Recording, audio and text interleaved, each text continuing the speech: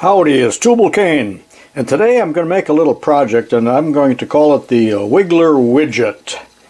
And this is what it looks like.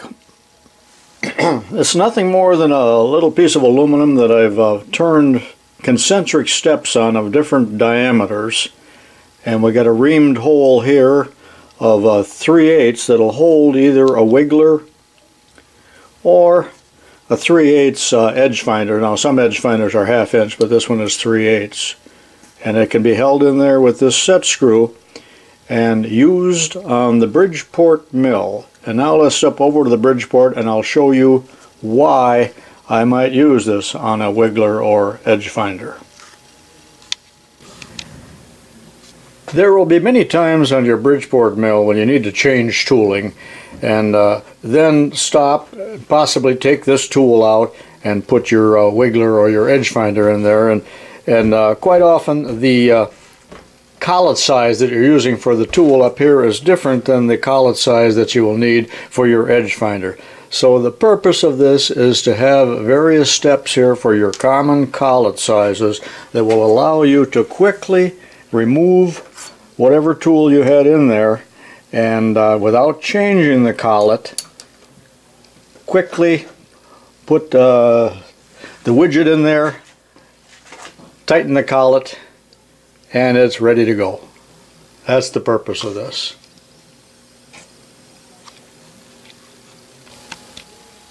Now you could put as many steps on here as you want, or whatever sizes you want, but I have put on 1/4 inch, 3/8, 1/2, 5/8, and 3/4. And the very largest step here is just an undetermined size. It is a place to put the set screw and acts as a shoulder for that last 3/4 inch step. But you can make this longer or shorter or whatever other sizes you want, and they might be 16ths, but I've stuck to the more common 1/8 inch increments on there. Now the set screw serves two purposes. It holds the edge finder in there, or the wiggler, and it will hold the raw stock to a mandrel while you're turning it on the lathe. So let's step over to the lathes and watch the different operations that I'm performing and the order of the operations and why I'm making these various cuts. Now there will be a tolerance here. You'd like to get these right on, and this is a good turning exercise for you beginners.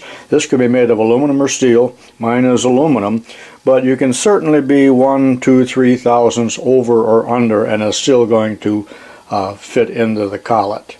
Probably not going over because it's so easy to take it down a few thousandths, but should you go under several thousandths on any one of these, rather than scrap it, you can probably live with that, and the collet will constrict and still hold that diameter. I'm going to start by reaming this hole 5/8 of an inch deep. Now the hole has to be a blind hole. It cannot go all the way through, because at some point here the hole will exceed the size of these end pieces and they would break off. So the hole is actually approximately that deep. It could go a little bit deeper, but certainly not into these last two steps. And that's 3/8 because the shanks are 3/8. You could make it 1/2 inch if you got a 1/2 inch wiggler or an edge finder, but these are only $5 or $6. I'm at the Atlas lathe. Now my workpiece is 7/8 diameter aluminum, 1.25 inch long, and I've already faced both ends.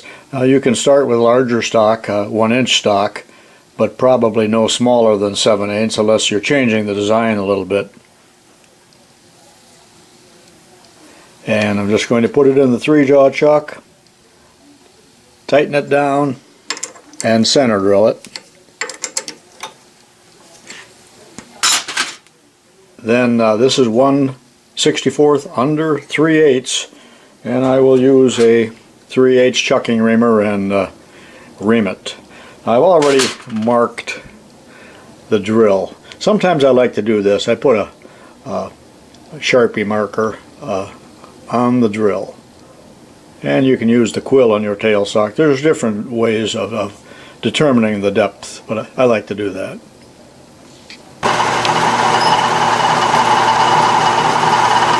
reaming 3/8.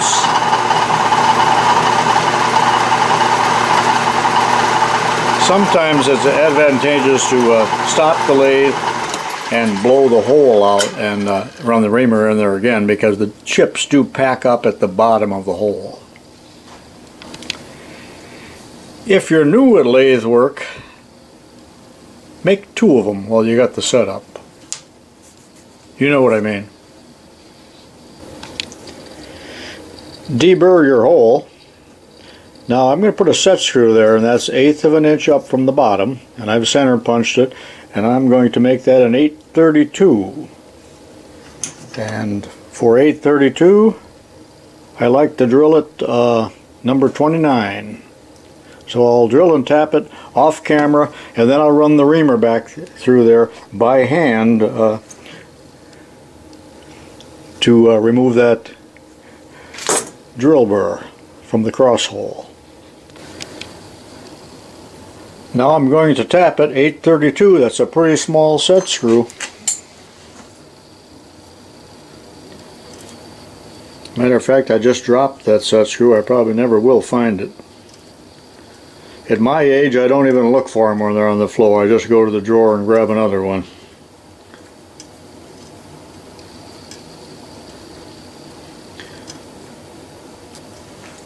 Don't break that tap off.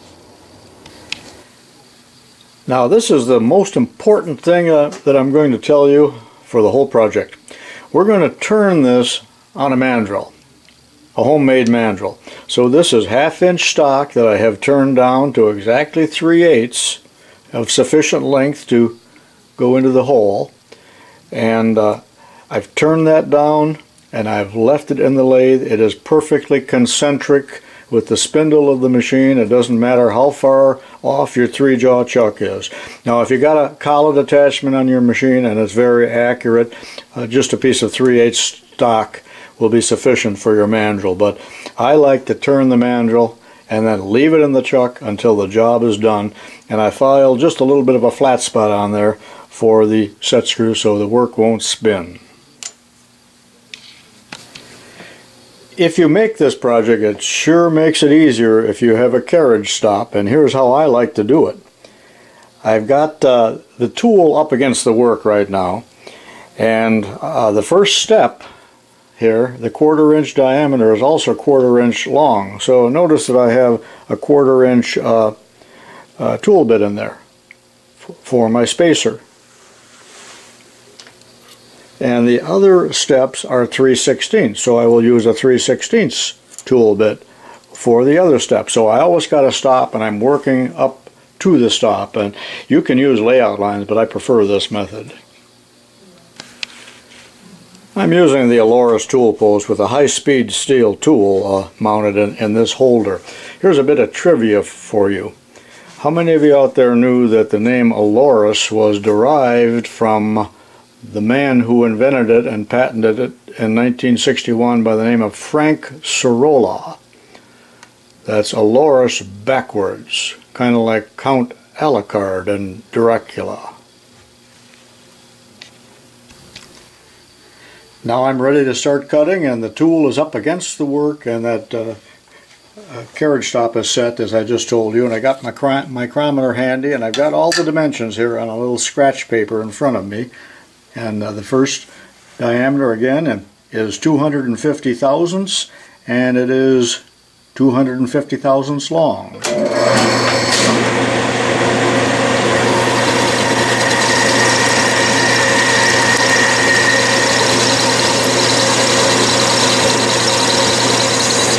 Right up to the stop. And repeated cuts until I'm down to diameter. Now when I approach the final diameter, I will approach it slowly and take many readings. You need to take that care when you're turning a piece like this so you don't ruin it. You get those curly chips off of there, and then I'll start using a little cutting fluid when I start carrying about the surface finish. Now some of you may rather take a cut all the way across the work to achieve that first diameter of 3/4, but I'm going to take it one step at a time. And this is the final pass.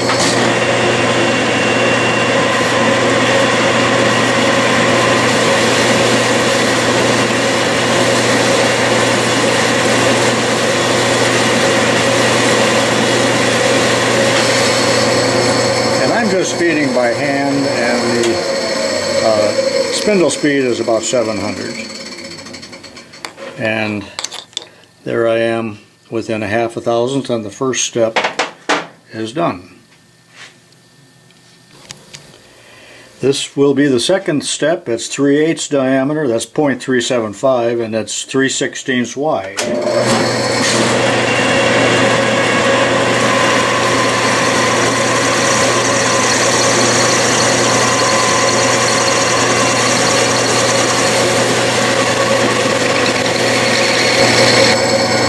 This will be the last pass for this step.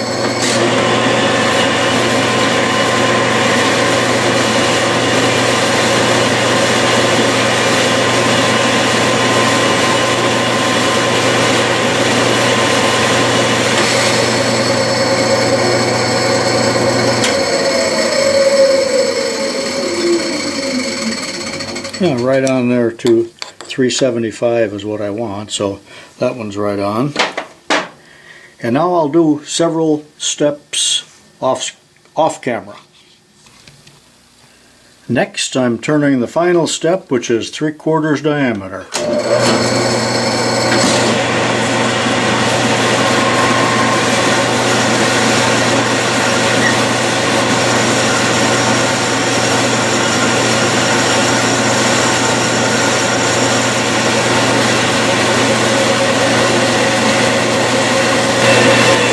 This is the last pass for the 3/4 step.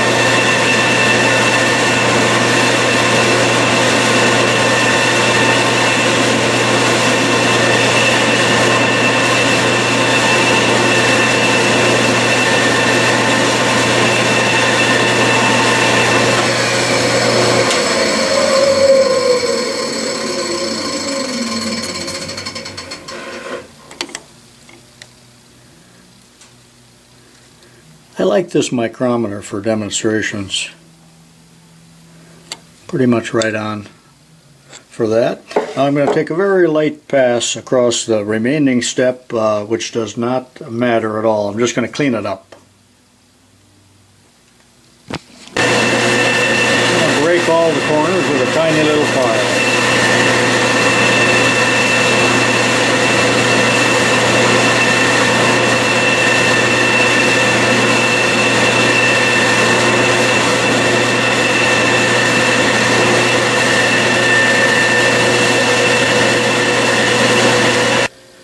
Remember, you absolutely do not want to take this off the little arbor until it is completed.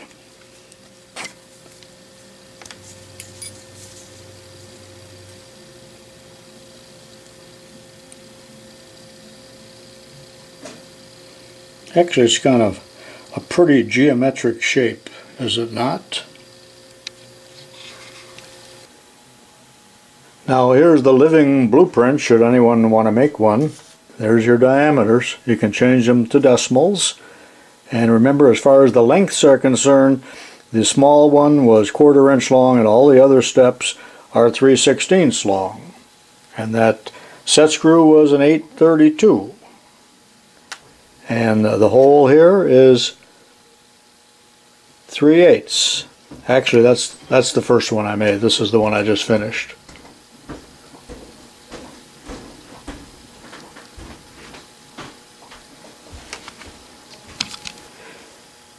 You know, various tool companies use that same principle here. This is the 0-it indicator holder for a Bridgeport, and there's 3 different steps here, so it can be held in different collets. So that's a good idea that can be incorporated into various projects. That moves in and out.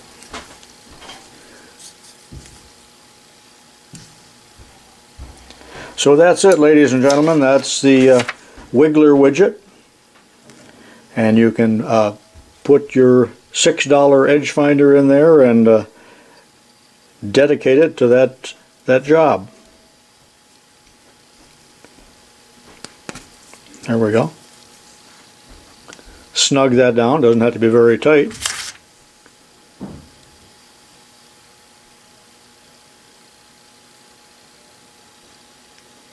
Remember, you have just a little tolerance in here, 2 or 3 under or 2 or 3 over.